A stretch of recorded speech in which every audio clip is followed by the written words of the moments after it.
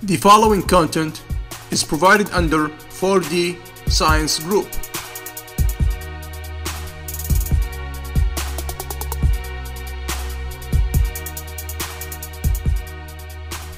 Hi everyone, today we are gonna solve an example in differential equation, which is about the how to find the inverse of Laplace transform, and we are gonna use this identity at the end of this problem. We look at the denominator, we see that it's s plus 1 between parentheses to the power 3, which is very easy,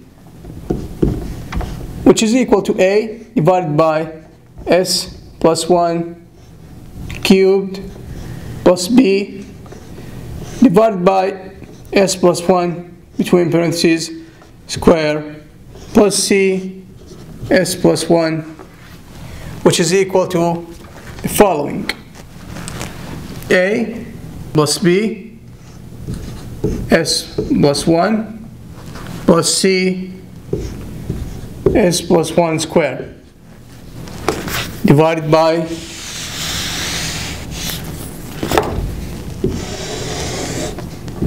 s plus 1 cubed plus which is equal to s squared plus 2s plus 3 s squared. So bs plus b plus this is like c squared plus 2, s squared plus 2s plus 1. So it's going to be cs squared plus 2cs plus c, which is equal to s squared plus 2s plus 3. Right now we are going to go ahead and determine our three equations. The first equation is s squared. Why s squared? Because the biggest power is s squared. So we're going to look for s squared. We see s squared here. We write c down. We don't see any s squared in here. So this is equal to 1 because s squared here is 1. We have 1 s squared. So the first equation is c equal to 1. Second equation, in terms of s, we see b, we see 2c plus 2c, we see nothing. That means that this is equal to 2. Sounds good? And finally, s to the power 0, we see a plus b plus c equal to 3. So we have c equal to 1. We plug c in here. That means b equal to 1 as well, because 2 divided by 2 is 1. 2 minus 2 is 0. That means b equal to 0, because c equal to 1, 2 minus 2 is 0, b equal to 0. So b equal to 0, c equal to 1, 3 minus 1 is 2, that means a equal 2, c equal 1, b equal 0. Excuse me. That means we have the following.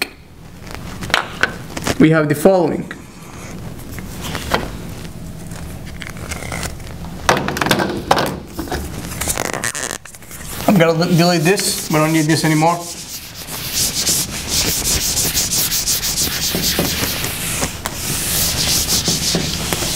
So after we determined our a, b, and c, we know that a was in here, divided by s plus 1 cubed, and we know that b was in here, divided by s plus 1 squared, and we know that c was in here, divided by s plus 1 to the power 1.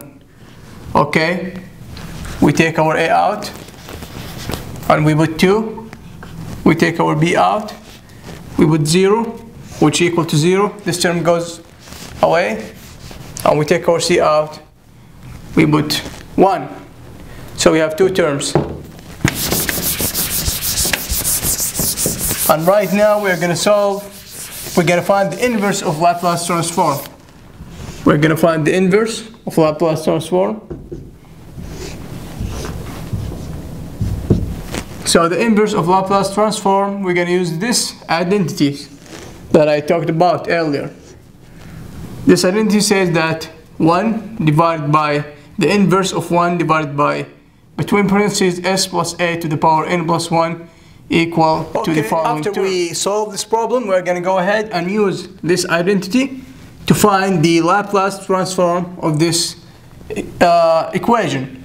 We have the first term, which is 2 divided by s plus 1 cubed, which is equal to, we will put 2 the same, t to the power n. What is n? We see in here n plus 1, and we have in here 3. 2 plus 1 equal 3.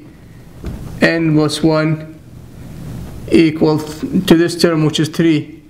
That means n equal 2. So t to the power 2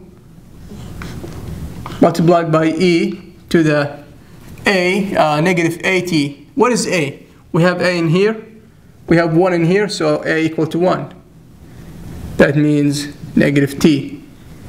A equal to 1, because we have 1 in here. If we have hundreds, that means a equal to 100. Divided by 2 factorial.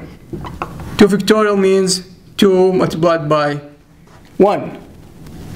This equal 2 multiplied by 1. If I say 3 factorial, that means 3 multiplied by 2 multiplied by 1, which is equal to 6.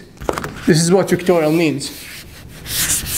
So we have t squared e to the negative t. The second term is equal to 0. The third term is 1 over s plus 1, which is equal e to the negative t. That means our final answer will be t squared e to the negative t plus e to the negative t, which is equal e to the negative t, t squared plus 1, between parentheses. If you have any question, let me know. I'll be glad to answer. Thank you very much.